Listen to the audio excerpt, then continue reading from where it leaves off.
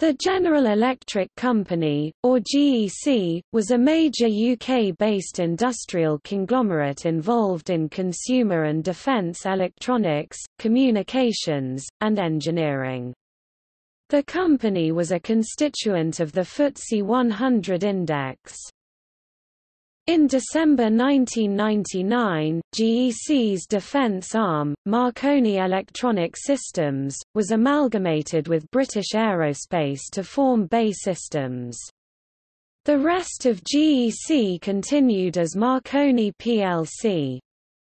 The financial troubles that followed the bursting of the dot-com bubble in 2001 led to the restructuring in 2003 of Marconi plc into Marconi Corporation plc. In 2005, Ericsson acquired the bulk of Marconi Corporation plc, along with its principal subsidiary, Marconi Communications.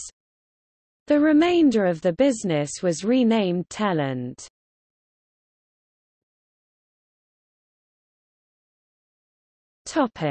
History.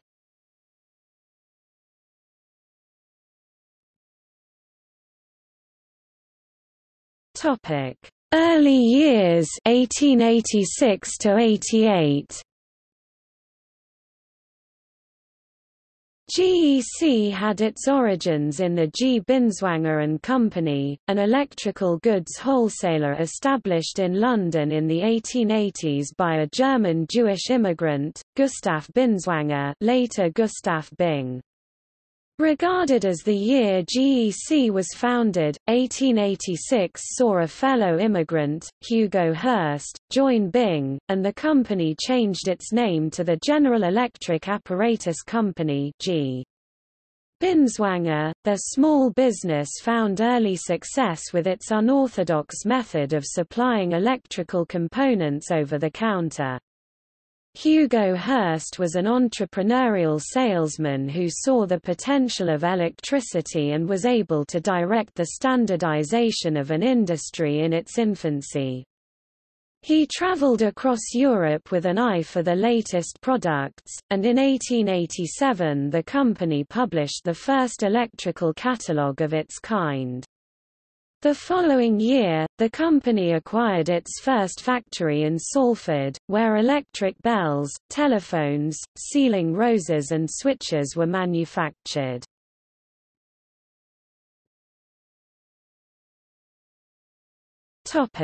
Incorporation and expansion 1889 to 1913.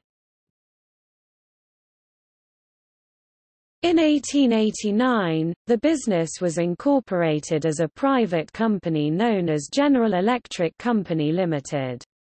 The company was expanding rapidly, opening new branches and factories and trading in everything electrical, a phrase that was to become synonymous with GEC. In 1893, it decided to invest in the manufacture of lamps. The resulting company, to become Osram in 1909, was to lead the way in lamp design, and the burgeoning demand for electric lighting was to make GEC's fortune.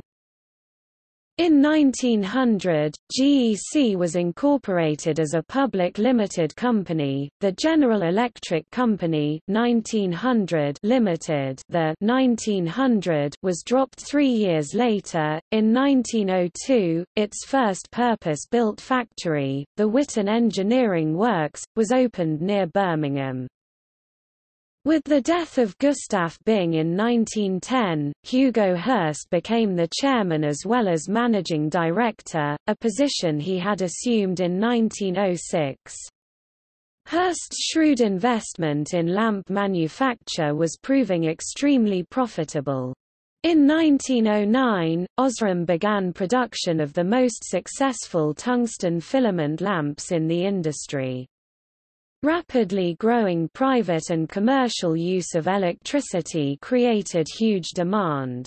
The company expanded both at home and overseas, with the establishment of agencies in Europe, Japan, Australia, South Africa, and India. It also did substantial trade with South America.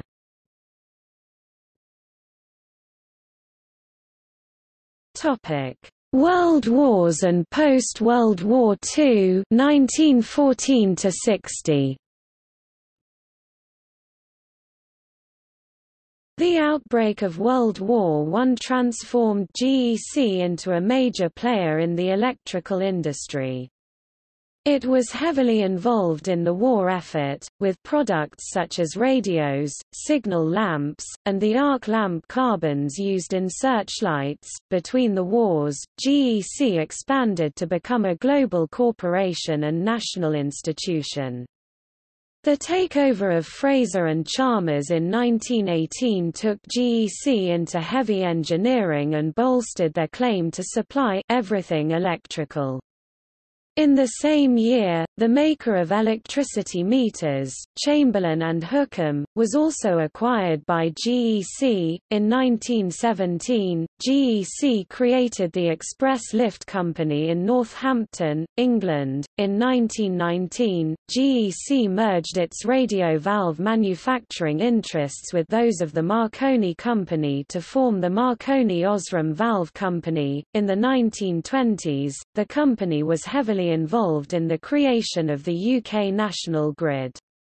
The opening of a new purpose-built company headquarters, Magnet House, in Kingsway, London in 1921, and the pioneering industrial research laboratories at Wembley in 1923, were symbolic of the continuing expansion of both GEC and the electrical industry. In World War II, GEC was a major supplier to the military of electrical and engineering products. Significant contributions to the war effort included the development in 1940 of the cavity magnetron for radar, by the scientists John Randall and Harry Boot at the University of Birmingham, as well as advances in communications technology and the ongoing mass production of valves, lamps and lighting equipment. The post-war years saw a decline in GEC's expansion. After the death of Hugo Hurst in 1943, his son-in-law Leslie Gamagay, elder son of the founder of Gamagays, along with Harry Railing, took over as joint managing directors. Despite the huge demand for electrical consumer goods, and large investments in heavy engineering and nuclear power, profits began to fall in the face of competition and internal disorganization. Further expansion 1961 to 83. In 1961, GEC merged with Sir Michael Sobel's company, Radio and Allied Industries Limited, and with it emerged the new power behind GEC, Sobel's son-in-law Arnold Weinstock, who became the managing director of GEC in 1963, and moved its headquarters from Kingsway to a new building at 1 Stanhope Gate in Mayfair. Weinstock embarked on a program to rationalise the entire UK electrical industry, beginning with the internal rejuvenation of GEC. In a drive for efficiency, Weinstock made cutbacks and instigated mergers, injecting new growth into the company. GEC returned to profit and the financial market's confidence was restored. In the late 1960s, the electrical industry was revolutionized as GEC acquired Associated Electrical Industries (AEI) in 1967, which encompassed Metropolitan Vickers, British Thomson Houston (BTH), Edison Swan, Elliott Brothers, Siemens Brothers & Co., Hotpoint, W.T. Henley, and Burlek. In 1968, GEC merged with English Electric, incorporating Elliott Brothers, the Marconi Company, Ruston and Hornsby, Robert Stevenson and Hawthorns, the Vulcan Foundry, Willans and Robinson and Dick, Kerr & Co. The Witten Works remained one of the company's biggest sites, producing high-voltage switchgear and transformers, small motors, mercury arc rectifiers and traction components, until the plant was gradually sold off by Weinstock in 1969. The company continued to expand with the acquisition of W&T Avery Limited in 1979. In April 1981, GEC acquired Cincinnati Electronics (CE) in Cincinnati, Ohio, at the time owned by George J. Mealy. CE was a leader in military radios and infrared technology, space electronics, and other high-security products, doing business throughout the world, now owned by L3 Cincinnati Electronics. In 1981, GEC acquired two more U.S. companies, Mitel and the Picker Corporation, an American manufacturer of medical imaging equipment. GEC merged Picker with Cambridge Instruments, GEC Medical, and American Optical to form Picker International (PI).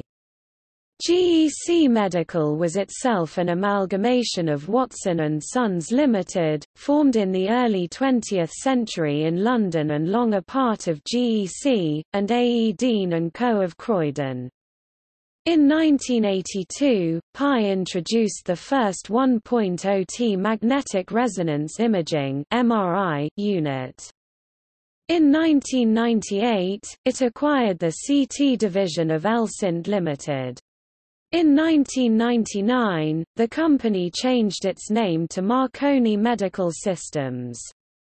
In 2001, Philips Electronics bought Marconi Medical Systems for $1.1 billion.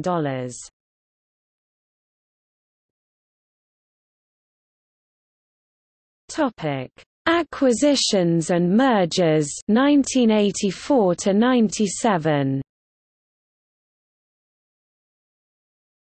GEC had become the UK's largest and most successful company and private employer, with about 250,000 employees.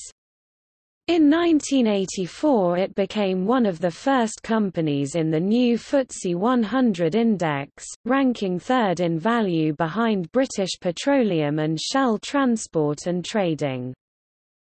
In 1985 GEC acquired Yarrow Shipbuilders from British Shipbuilders.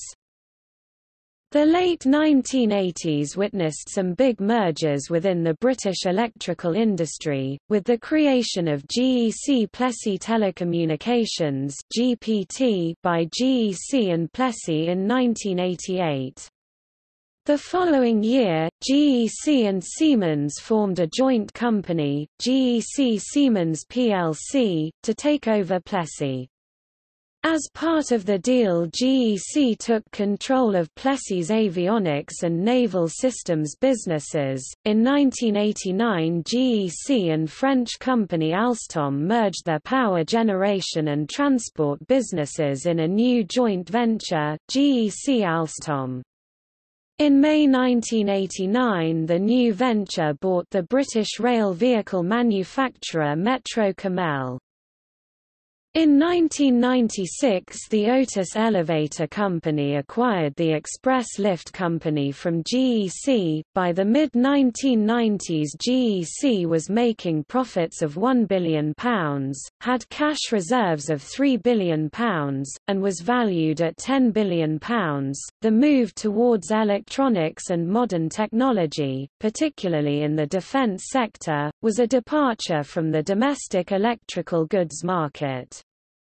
GEC acquired the Edinburgh-based Ferranti Defence Systems Group in 1990 as well as part of Ferranti International's assets in Italy. It also bought Vickers Shipbuilding and Engineering Limited (VSEL) in 1995. VSEL was willing to participate in a merger with a larger company to reduce its exposure to cycles in warship production, particularly in light of the post-Cold War options for change defense review. Following GEC's purchase, VSEL became Marconi Marine (VSEL).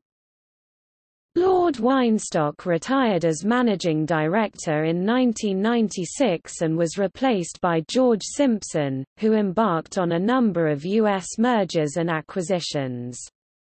In July 1997, GEC announced the outcomes of a major review. It would move away from its joint ventures and focus on moving toward global leadership in defense and aerospace. Marconi Electronic Systems, Industrial Electronics (GEC Industrial Electronics), and Communications (GEC Communications). In February 1998, Marconi Instruments, the test equipment arm of GEC, was sold to IFR Systems. In March 1998, GEC announced the merger of its radar and avionics business with Alenia Difesa to form Alenia Marconi Systems. In June 1998, it completed the $1.4 billion acquisition of major American defense contractor Tricor, which became part of MES. After most of its U.S. acquisitions failed, GEC began to make a loss. The cash reserves Lord Weinstock had built up during the 1980s and early 90s had all but gone, and the company was heavily in debt.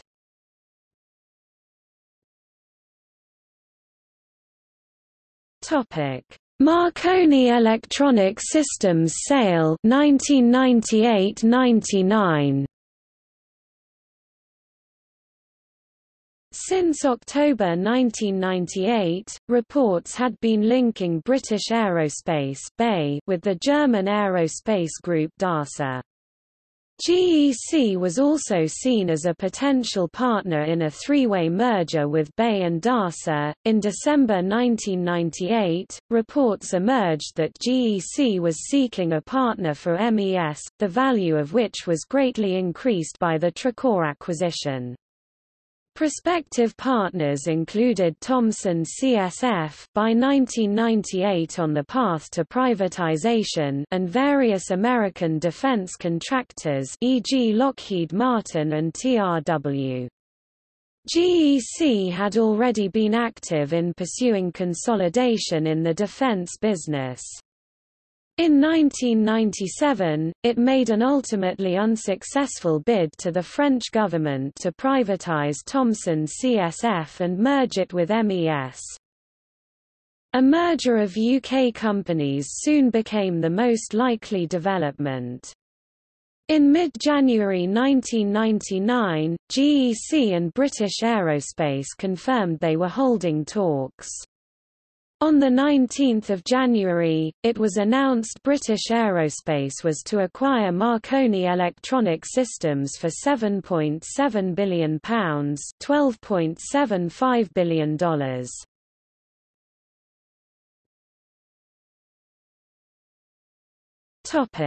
Marconi plc 1999 to 2002.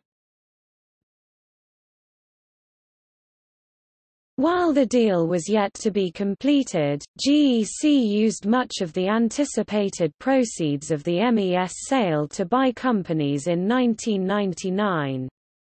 This was part of a major realignment of the firm to focus on the burgeoning telecoms sector, and it became a radio, telecommunications and Internet equipment manufacturer.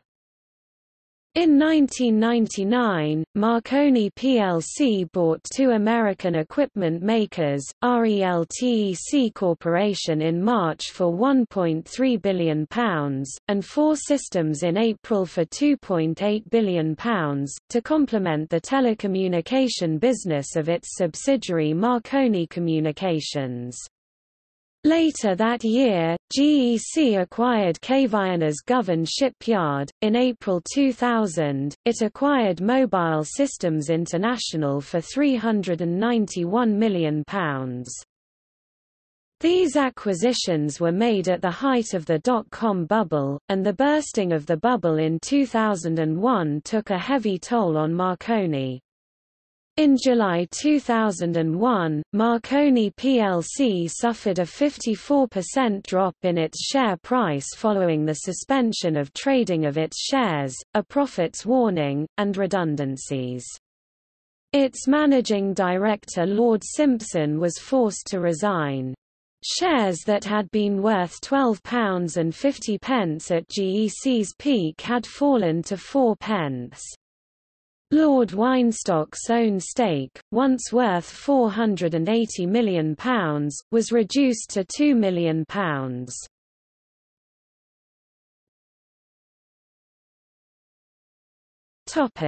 Marconi Corporation plc and breakup 2002–05. On 19 May 2003, Marconi plc underwent a restructuring and became Marconi Corporation plc, advised by Lazard and Morgan Stanley. Marconi shareholders received one Marconi Corporation share for every 559 Marconi shares. In a debt-for-equity swap, the firm's creditors received 99.5% of the new company's shares. In 2005, the company failed to secure any part of BT's 21st Century Network (21CN) program, surprising commentators and sending the company's shares tumbling. Before the announcement, the investment bank Dresdner Kleinwert had said, "Marconi is so advanced with its products and so entrenched with BT Group plc that its selection looks certain." Various bids were received for the business, including one from Huawei Technologies, with whom Marconi already had a joint venture. Until the collapse of the Marconi Group in 2005 and 2006, the company was a major supplier of asynchronous transfer mode, gigabit Ethernet, and Internet Protocol products.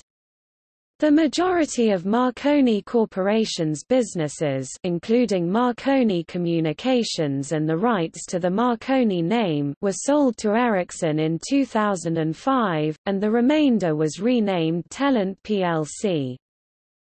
On 27 October 2006, the company folded voluntarily.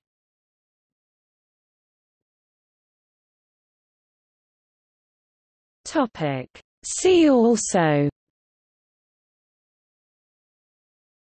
Aerospace industry in the United Kingdom, GEC Marconi scientist deaths conspiracy theory, GEC Computers Limited.